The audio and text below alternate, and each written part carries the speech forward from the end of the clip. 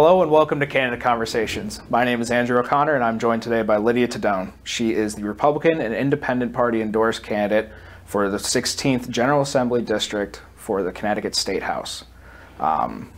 Lydia, thank you for joining me. Good morning. Thank you. How are you? Thank you. Fine, thank you.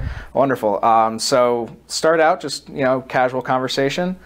Tell the voters a little bit about yourself, your personal background. Well, first I'd like to thank you, Andrew, and SCTV for allowing me to have the opportunity to speak with you and also to speak to the voters and residents of Connecticut. So a little bit about me. I was born in Hartford. I am the daughter of Italian immigrants that came to Hartford, settled in Hartford, and then we moved to Bloomfield. So I grew up in Bloomfield. I am a graduate of Bloomfield High School. I have one sister, Christine, who presently resides in Charlotte, North Carolina with her family. And a little bit about my family. My parents, my dad was a HVAC mechanic, and my mom was a school secretary for the Bloomfield Public Schools. So that was a little bit of the entree into public education for me. Were your parents from Connecticut originally? No, they're from Italy. Oh, yes. So very nice. Yes, they are. They immigrated from Italy, and my mom was a second generation, and my dad was a first generation. Very cool. But we do have very strong family ties in Italy also. So with that, I was the first to go to college in my family. I graduated from Bentley College, which is now Bentley University in Waltham, Massachusetts. And I started out working as a financial analyst for several years at St. Francis Hospital. Then I also continued my career as a early childhood educational coordinator for the Greater Hartford YMCA, and then worked several years at the Farmington Valley YMCA located here in Cranby. So I actually enjoyed working for many, many years with the youngest and the most vulnerable of our population, children from the ages of 2 to 4 years old. Very nice.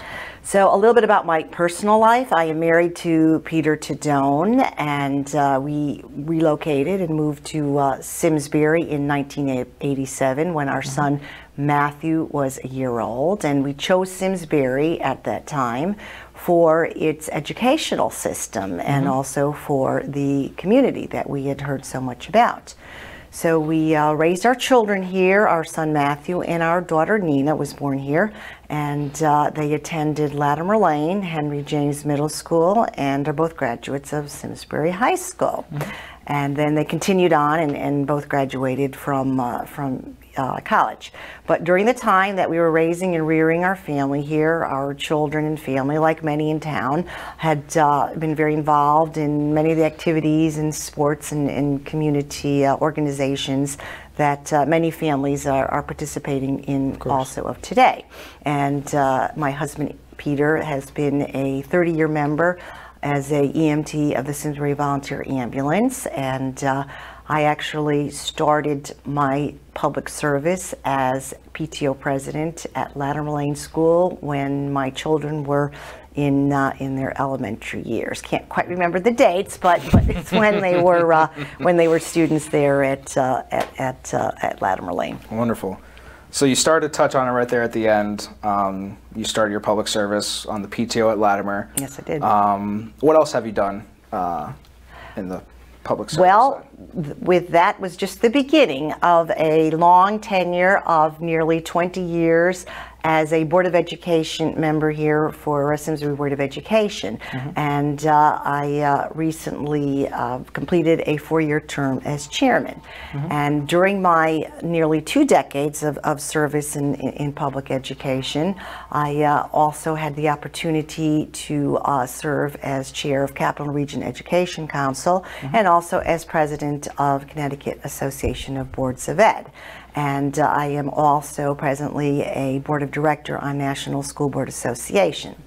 But circling back to my board service, probably my most proudest time and tenure and years of service is with the Board of Education. I'm extremely proud of the school system, our teachers, parents, and students, and we have worked so hard to retain a high quality, nationally acclaimed school system.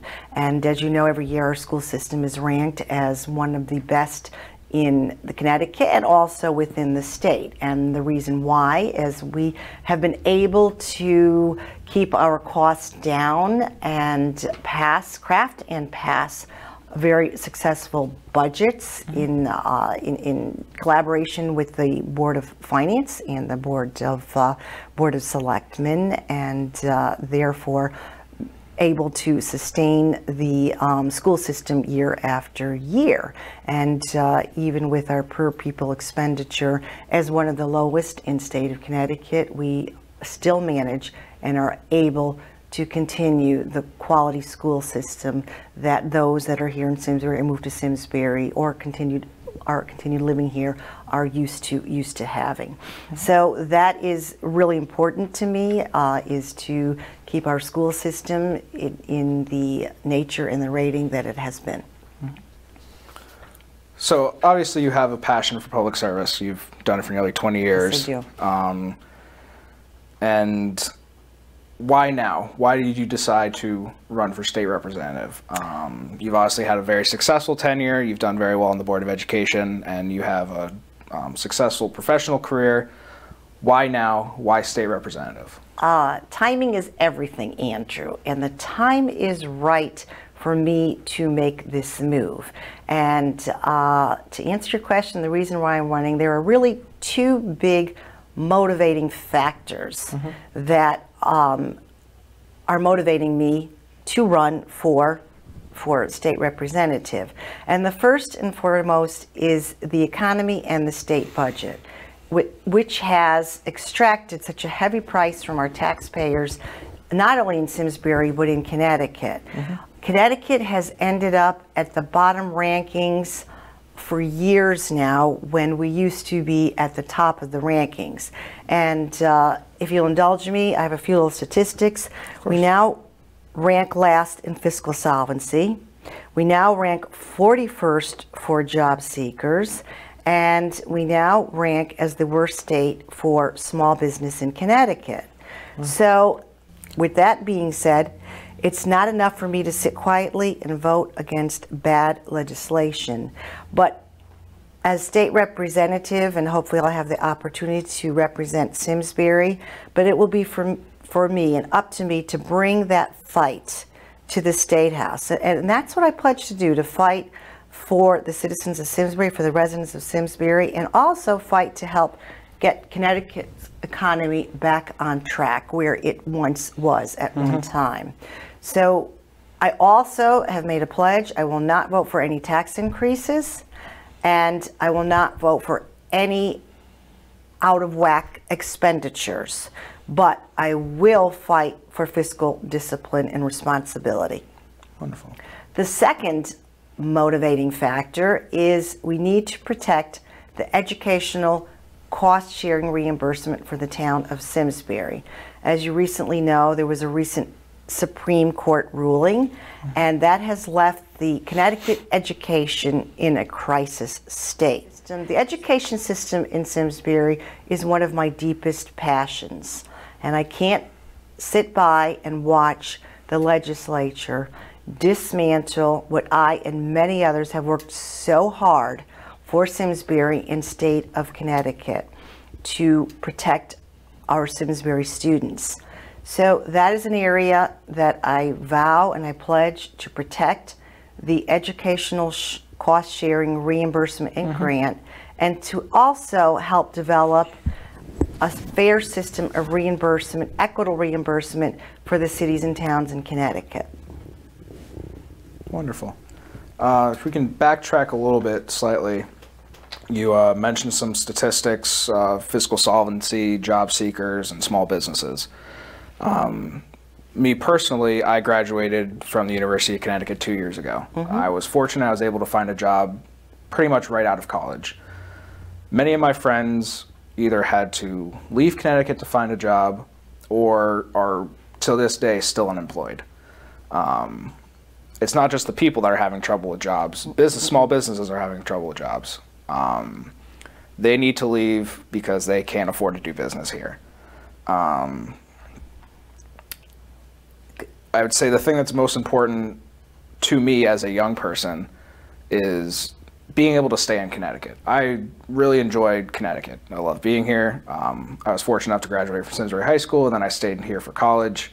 What will you do as the state representative for Simsbury to make Connecticut a better place to live, a better place to work for both people and businesses? That is a very good question, and Andrew, I will segue that into my door-to-door campaigning. I have been door-to-door campaigning since June, and I have spoken and reached hundreds and hundreds of neighbors and residents in Simsbury. And their first and foremost concern is, will they be able to remain living here in Simsbury or living in Connecticut? And when we talk about the young millennials that can't afford to live here, we can also extend that to many that are my age and also seniors and the elderly that are concerned about living here. I can speak personally about the millennials and about young people leaving Connecticut. Both our children, Matthew and Nina, live in different parts of the country, and they have moved due to job opportunities. And they've also moved to where they can afford to live and a quality of life. But in terms of our young people here in Connecticut that we are losing every day, it's because of the affordability of being able to live in Connecticut, and also that they are able to have greater job opportunities in other parts of the country, which we do not presently have for many of our young people here in Connecticut.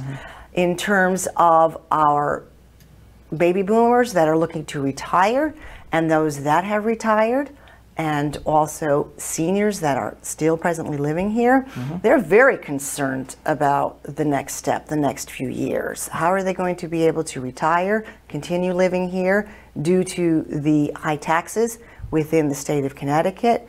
And that is a concern, not only for them, but also for me. In terms of small businesses, I've spoken to many small business owners here in Simsbury, several that have closed, have had to leave, and also many small businesses in Connecticut. And the underlying issue, not only taxes for them, are the state regulations for small business owners, whether setting up a business, starting a business, retaining a business. So that is an area that I hope to be able to work with other legislators at the Capitol and the LOBs is to reduce the regulations and red tape for our business owners. And the bottom line is we want to retain our small business owners here in Connecticut, and we want to attract new business here in Connecticut. And how do we do that? And how do we continue to sustain what we already have and also for the future of Connecticut? Wonderful. Then on the flip side of that, as soon as my father retires, I know my parents are packing up and leaving Connecticut.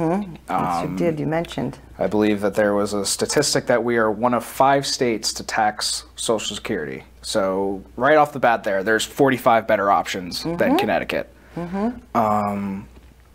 They are going to go down south to greener pastures and cheaper living. What will you do to keep people in Connecticut? Because it's not enough to, encourage people to come here to learn and to live and to work. We want them to live out their remaining days. Obviously, if they lived here to raise their kids in the school system, their grandchildren are probably going to the school system. So they want to be close to their children. But if they can't afford to live here, they can't afford to be close to their children. What will you do to keep people in the state throughout their entire lives? That is the key question. They would love to continue to live here, but the elephant in the room is, can they afford it? It's the tax structure. It's the increasing burden of the taxes that are on each of our shoulders. And I'm talking in terms of property taxes. We have a beautiful state, and as I've driven around the state through my entire life, and more recently during my campaign, we do not tout ourselves enough on the wonderful lifestyle that we have here in Connecticut, and what the state of Connecticut has to offer in terms of resources, whether that be natural resources or resources within our cities or our small towns. Yeah. But with that being said, there is a cost to that also. So it is an expensive state to live in. We all know that, and there are probably 49 other states or 45 other states that are less expensive to live in. Yeah. But we do have in Connecticut something that other states do not have. And that is something that we need to also integrate in the affordability for those that wish to remain here in the state of Connecticut. So these are great pressures that exist today. They've existed for several years. And when we talk about the one-party rule over 25 years within the state legislature, this compounds to where we are today. And nothing will change overnight. Nothing will change within a year. But we've got to start somewhere. And I hope that I can bring the experience of what I've been able to do over my 20-plus years in public service here in Simsbury at the state level. Wonderful. And then one more question. I know the reason my parents moved to Simsbury when we were looking to move was the school system. Simsbury has one of the best school systems in the state, has one of the best school systems in the country. It's very well respected. In hindsight, I am so grateful to have moved to Simsbury. It prepared me for college and it's prepared me for my career. Unfortunately, it looks like Connecticut's education funding is going to be shaken up in the coming months and even the coming year going down the road with the recent Supreme Court ruling that you mentioned earlier. So now that you've mentioned that, and you obviously have the experience in education and the passion for it, what are your thoughts on what you see coming and what will you do to keep Simsbury's public schools at the level they currently are? With my experience all these years, and as I've mentioned before, how passionate I am about education and about providing the most adequate and fair and equitable education to our students, that comes with a price. But with that being said, I will fight to preserve and maintain our school system. And with that, we have to also look at the future and the realities of the budgets to come from here on in. Yeah. The recent ruling that was handed down to us has certainly shaken and stirred many district leaders in Connecticut, and that not only affects Simsbury, affects urbans and small districts within Connecticut. But as I have mentioned before, I will do what I need to do to preserve our education system here in Connecticut. And when I get to the Capitol and when I am part of the legislature, my job is to look at the funding, the educational cost grant funding reimbursement back to Connecticut, back to Simsbury. And that is something that I have testified before the Education Committee about over the past several years, and will continue to work to make sure and ensure that our students are receiving the best education they possibly can get. That's great. Well, that's all I have for you. I appreciate you joining me and discussing your campaign and the issues that are important to you and why you're running and all the sorts. I believe you have a few words that you'd like to say to Simsbury voters, but again, thank you and good luck as we approach Election Day. Well, I do, Andrew, and thank you for the opportunity of having me here today. And my pledge is that I will bring the fight to the State House. I will stand up and fight hard to deal with the new economic reality we're in. I hope you'll vote for me so I can fight for you. Please feel free to contact me at tedone2016@gmail.com or find me on Facebook, Lydia Tedone for State Representative. Thank you, and I urge you to vote on Tuesday, November 8th.